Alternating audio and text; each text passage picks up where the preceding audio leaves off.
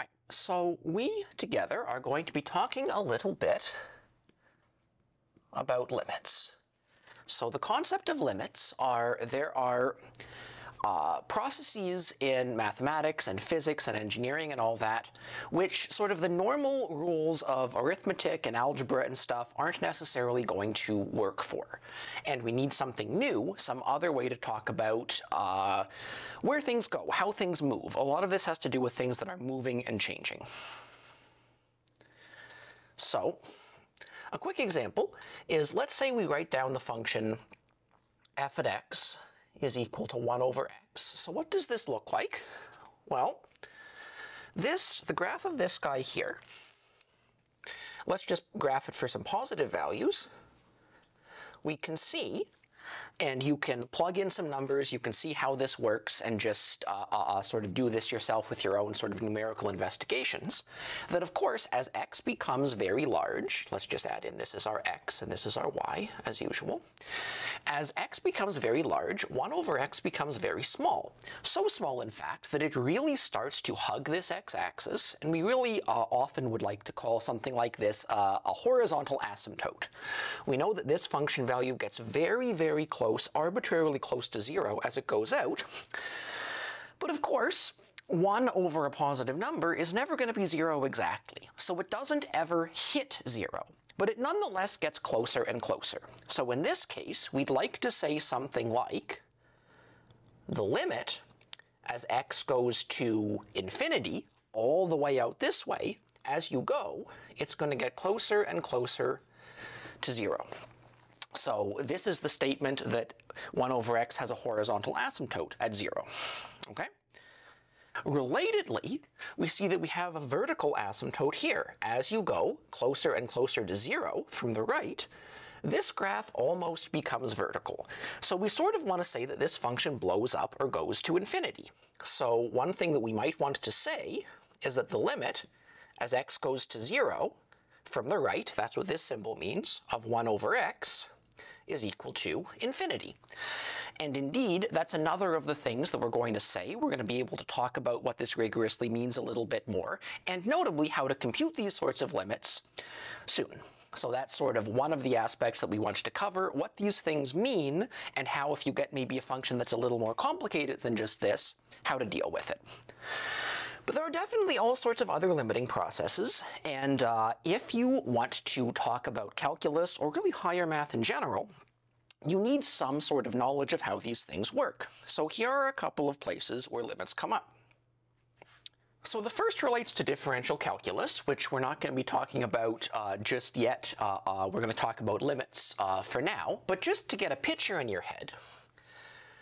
The whole idea behind differential calculus is, suppose you have a graph like this, and we'd like to know what, say, at a given point, let's say this point here, what the tangent line is to this graph. This is probably a picture with which you're familiar.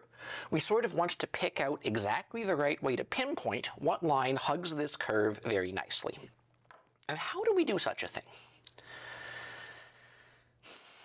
Well, what we could do is we could try to approximate it in the following way.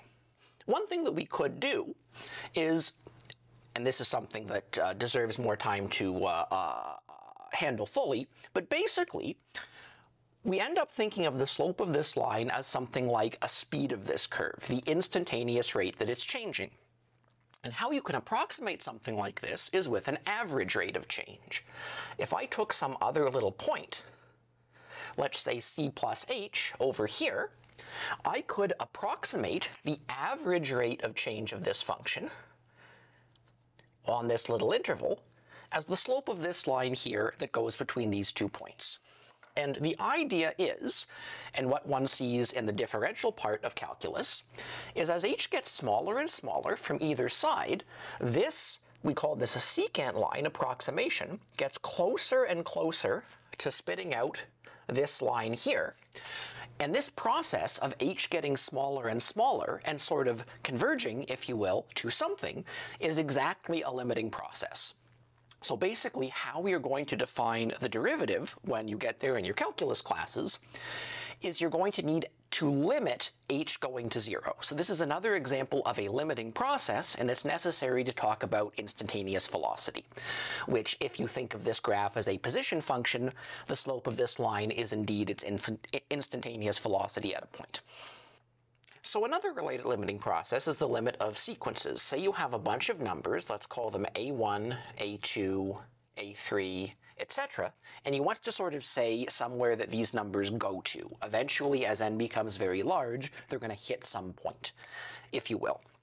So as a quick example, if your sequence an is 1 over n, that is to say, what the sequence is it's just sort of these points at 1 and 2 and 3 and 4 and so on this function, you might expect that these guys are going to get very small and are going to go to 0, because what's happening is as you plug huge numbers into little n, 1 over little n is going to become very small, and it's going to go to 0.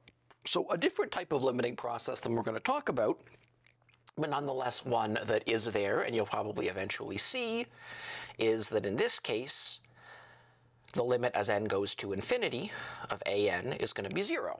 But there are cooler things that we can do with this as well. You might have heard of the Fibonacci sequence, so defined in the sense that f of n plus 2 is equal to f of n plus 1 plus f of n, where we start off with f of 0 is equal to f of 1 is equal to 1. And we can get the Fibonacci numbers from this. Sort of a fun limit that we like to be able to compute is the fact that, as it turns out, the limit of the ratios of these guys, so the limit as n goes to infinity of the n plus first divided by the nth Fibonacci number, is actually what's called the golden ratio, 1 plus root 5 over 2. Okay? So a third limiting process, which comes up in calculus, is the concept of the integral, finding an area under a curve. So if you have some curve, let's say like this, you might want to find the area under it between a and b. So how would you do such a thing? Well, one way is you can approximate it. We know how to compute the area of rectangles, so I can, say, break this interval in half, take this rectangle that lies under the curve, and this rectangle that lies under the curve, and I can say, okay, the area under this curvy line is at least the area of the sum of these two rectangles. But I can take this further. Of course, I'd have a better approximation if I broke the interval into even 2 more pieces. If I broke it into 2 more pieces, I'd then get slightly better rectangles. This one would be a little taller, maybe this one wouldn't, but nonetheless, as we break the line up more and more, we can in principle get better and better approximations and get closer and closer to the area under our curve. We can indeed take a limit of this process to get the area under the curve exactly. So what we're going to be talking about together is mostly these types of limits here, and as well as at finite, other finite numbers other than 0.